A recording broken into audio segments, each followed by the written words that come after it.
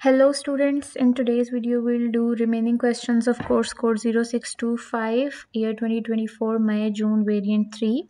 So from question number 6, figure 6.1 shows a thin converging lens used to produce a magnified image of object AB. So here we have a principal axis on which the object is placed between lens and the focal point. Explain the meaning of terms principal focus and focal length. So, when the light ray is parallel to principal axis, it converges and passes through a point on principal axis. This point is known as focal point, or you can say principal focus. And let's suppose this is the center of the lens. The distance from center of the lens to focal point is known as focal length. So I'm writing the definitions. It is a point where the line parallel to principal axis converges after passing through the lens, and focal length is distance between principal focus and the center of the lens. B part says on figure 6.1 draw the magnified image of AB and show your working. So a light ray which is parallel to principal axis will pass through this focal point, and the light ray which passes through the center of the lens will go undeviated, and when you will extend these two lines they will meet at a certain point. Make sure you extend them very carefully and they don't deviate from their original path. So they will meet at certain point, and this point will make your image, and this is BA, which is your image.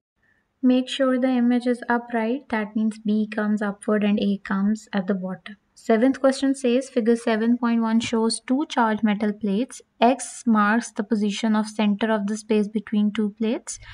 On figure 7.1, draw at least 4 lines to show the patterns and the direction of electric field between the two charged plates. So electric field lines will emerge from positive and enter into negative plate. Make sure that the distance between your lines should be equal. That means electric field inside the plate is equal. This is the pattern of electric field. Second question says describe the effect on negatively charged particle placed at X. So if on X we have a negative charged particle, it would be attracted by plate A. B part says during a thunderstorm, an electric field is set up between cloud and ground. Charges on the cloud and the ground are shown in figure 7.2. So this is a cloud which is negatively charged. Beneath it we have ground which is positively charged. An electric field is similar to the electric field inside two charged plates. The lightning shown in figure 7.2 discharge a current of 28,000 amperes for 0.012 seconds. Calculate the charge that flows from the cloud to the ground. So we have provided with the current and the time, and we are supposed to calculate the charge. So we can use the definition of current, which is the charge flown per unit time.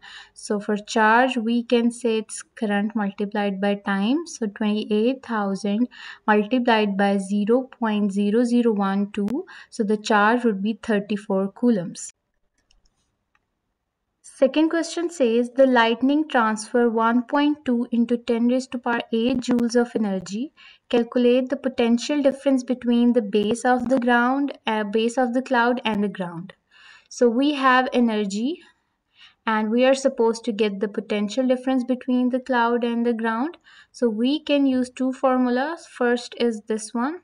Energy is equals to IVT. To get the potential difference, it would be energy divided by current multiplied by time. Or we have another formula, which is the definition of potential difference, which is energy per unit charge. I'm using the second one to get the potential difference. Energy is 1.2 into 10 raised to power 8, and the charge we have just calculated is 34. So the potential difference is 3.6 into 10 raised to power 6 joules. Eighth question says figure 8.1 shows image produced during the different medical scanning procedures, ultrasound and x-rays. First question is saying define x-rays. So a normal human can hear a sound of frequency range 20 and 20,000 hertz. Any sound which is greater than 20,000 hertz are not audible, and they are considered as ultrasounds. So sounds of frequency higher than 20k hertz. Second question says, state how the speed of sound in liquid compares to the speed of sound in air. So sound has highest speed in solids, then in liquids, and the least speed in air. So I am writing sound travel faster in liquid as compared to air. Third question says X-ray are part of electromagnetic spectrum. State the speed of X-ray in vacuum. So X-rays are part of electromagnetic spectrum which has the speed of 3 into 10 raised to power 8 meter per second in vacuum. B part says describe three similarities or differences between the use of ultrasound and X-ray in medical scanning procedure. So both are used to image the internal parts of body, both travel through the body, and the difference is the X-ray make the image of bones and ultrasound make the image of soft tissues of body. Ninth question says figure 9.1 shows a mobile or cell phone being charged on a wireless charging plate. The plate has the primary coil and the mobile has the secondary coil. When the charging plate is switched on, there is an alternating current in primary coil and a secondary coil is in the mobile phone. Explain how the current is produced in secondary coil. So this is basically working on the principle of transformer. So transformer has two coils. First one is primary coil and the other one is secondary coil on which we get the output. So when an alternate current flows through primary coil, it produces a magnetic field and this magnetic field is a changing magnetic field. So alternating current produces a changing magnetic field. This changing magnetic field creates a changing flux in the secondary coil that produces EMF in it. So the answer is alternating current produces changing magnetic field in primary coil. This field also changes flux in the secondary coil and EMF is induced in secondary coil. B part says the maximum energy stored in battery of the mobile is 0.012 kilowatt hour. Show that the maximum energy is 4.3 into 10 raised to power 4 joules. So energy is given in kilowatt hour, but we need to convert this into joules. Maximum energy is 0.012 kilowatt hour, and to convert this energy into joules we need to multiply this term by 3.6 into 10 raised to power 6 and the answer will be in joules then. So it is 4.3 into 10 raised to power 4 joules. Second question says the charging plate in figure 9.1 has useful power output of 15 watt.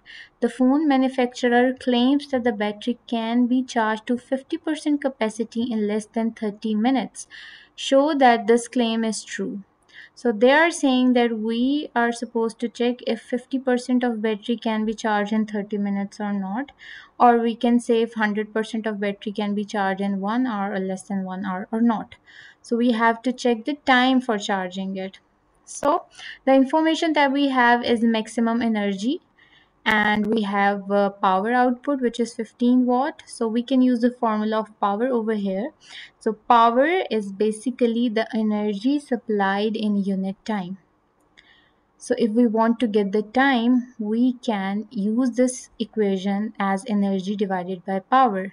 So energy is 4.3 into 10 raised to power 4 and power is 15. That means the time would be 2866.6 seconds. I am converting it into minutes. That would be 47 minutes.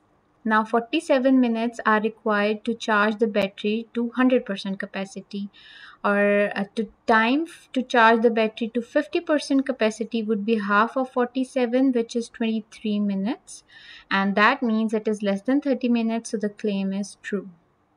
Next question says leakage in underground water pipes are detected using radioactive tracer. Figure 10.1 shows a radiation detector above a water pipe. So here we have a water line and there is a detector which is going to detect a radiation if there is any leakage in the pipe. So the first question says before the radioactive tracer is added to the water, the detector measures the background radiations above the pipe. The average background radiation are 26 counts per minute. Define background radiations. The radiation that are present in our environment are called background radiation.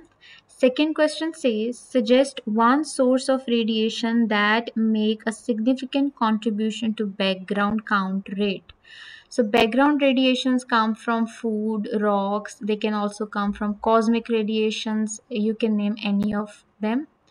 Third part says a radioactive tracer is added to the water. The counter in figure 10.1 shows the count rate in counts per minute above the leak in water pipe. Determine the count rate due to the tracer. So the counter is reading 382 counts per minute, but this also involves the background radiation. So we need to subtract the count of background radiation to get the actual count. So I am subtracting 26, which is the count of background radiation. So the actual count is 356. B part says suggest which radioactive emission alpha, beta, or gamma is suitable to detect the leakage in water pipe, and explain your answer. So it can't be alpha because alpha has less penetration energy and it can't pass through soil and reach the counter. And I am writing beta particles. And the reason is alpha particles cannot pass through soil, but beta particles have enough penetration to pass through soil and reach the counter. C part says explain why the radioactive isotope must not have a short half-life. So they does not allow time for detection before decay rate become very low. Second question says explain why the radioactive isotope must not have a longer half-life, because they will contaminate the water if they are present for a longer period of time. A galaxy is approximately 1.2 into 10 raised to power 26 meters from Earth. Scientists observed light from the distant galaxy. The wavelength of the observed light is longer than the wavelength of light emitted from the galaxy. State the name of this effect. So if there is a galaxy which is moving away from Earth, whatever light it will emit, the wavelength will get longer when it reaches to Earth. In electromagnetic spectrum, when a light is shifted towards longer wavelength, it is basically shifting towards a red color of the visible light. So this process is known as redshift.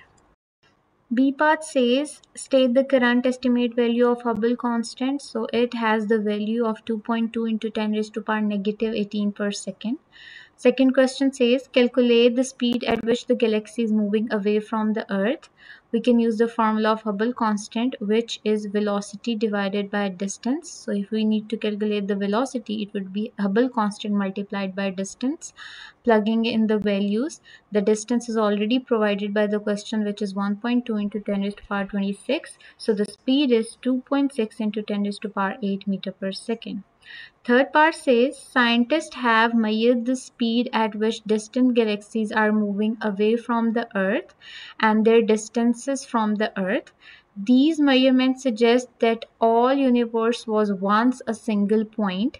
Explain why. So when scientists measure the distance of the galaxies from the Earth and they measure the speed of the galaxies from the Earth, or you can say they compare the time by using these two quantities, they found out then that long time ago they were a single point and they are emerged from a single point by a Big Bang theory.